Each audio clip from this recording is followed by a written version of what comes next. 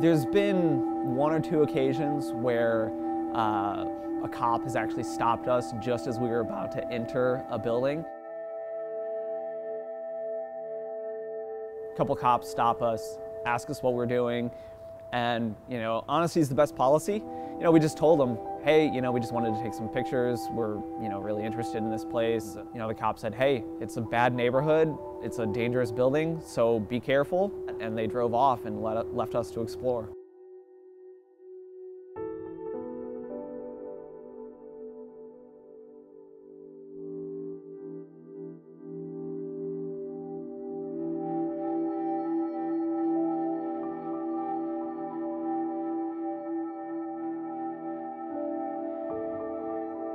My name's Stroup.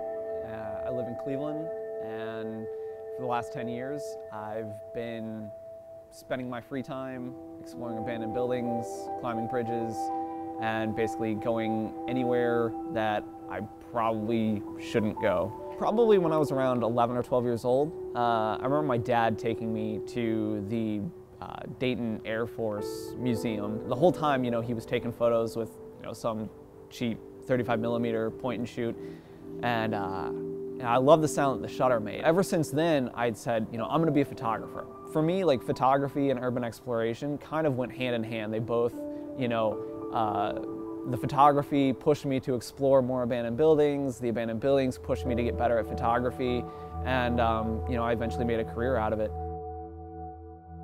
Between abandoned buildings, bridges, tunnels and other like subterranean places, I've been in just over 200.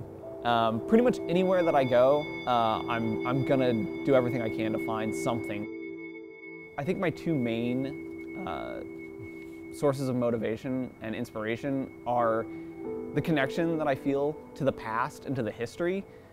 Also, just the sense of discovery that I get when I go into a place and I look into these empty rooms for the first time.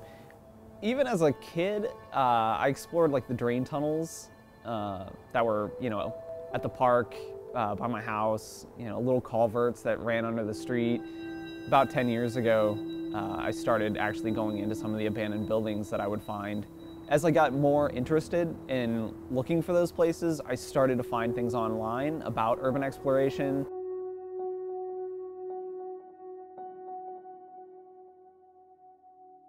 Urban exploration has always been around in one form or another. The very first building that was ever vacant, I'm sure at some point, somebody else walked by it and stepped inside to see what was in there. The early urban explorers kind of adopted the same saying that the national parks use, which is something along the lines of, take only photos, leave only footprints. We're not here to break in, we're not here to damage or vandalize anything, we're not here to, steal things. We're really just here to document and explore and just experience something that, the rest of the world has forgotten and thrown aside. The hobby's definitely getting more and more popular, but there's definitely a lot of danger involved. With more and more people doing this, there's also more and more people that are doing it without the same level of respect. People that, just want to come into these buildings and break windows and, smash stuff. My hope is that they can go in and look at these places with the respect that they deserve. There's definitely buildings, we'll pass up the building just because, the neighborhood just seems too violent, but I find that, if you show the neighborhood and the people that live there the respect that they deserve, then they're usually pretty respectful of you. If we know we're going to be in a bad neighborhood, like a really bad neighborhood, we still try to get out early enough that, crime isn't awake yet. My first few buildings, I will admit, I was pretty scared. It's a setting that you really only see in horror movies and nightmares. Peeling paint and the decay and the darkness. Now it's just become so natural for me that this is all I dream about. At night, the dreams that I remember when I wake up in the morning, are dreams of exploring abandoned buildings.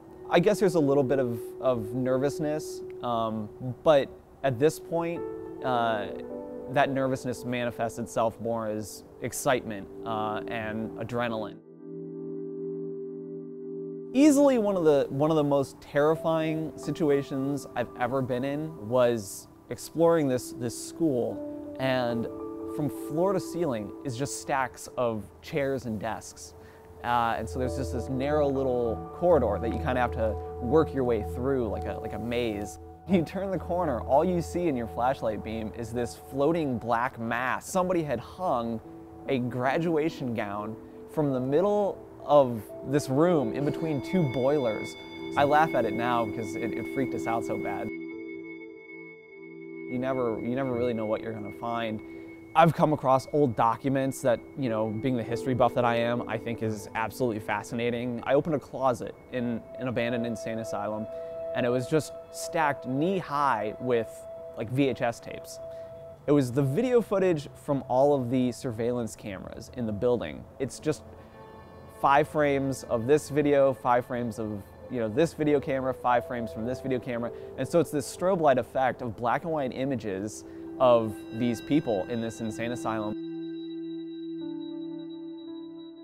You know, and I was always looking for places to post my photos because I'm proud of my adventures. I'm proud of, you know, the things that I've done. And so with the blog, I wanted to be able to give more of a backstory. I wanted to be able to share a series of photos and give, you know, context to them.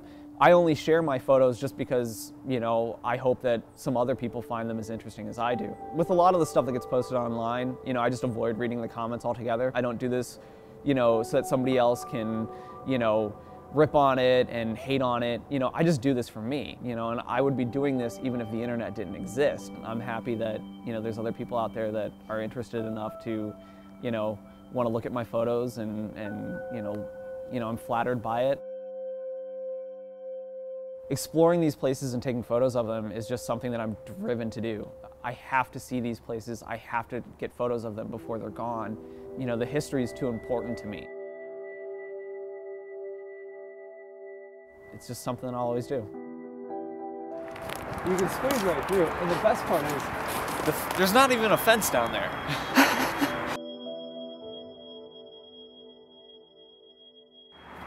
You guys look official. Is it all right that we do an interview right here? We're not police, we're just engineers. All right. I just advise you be careful whenever you're across a squatter or something. Oh yeah. Thanks, take care. Does that happen a lot? I mean, I do run into like people often, but not usually like city engineers. that's a first for me. Most of the time you just kind of run into like random people. Like, I've got all sorts of crazy stories about running into random people.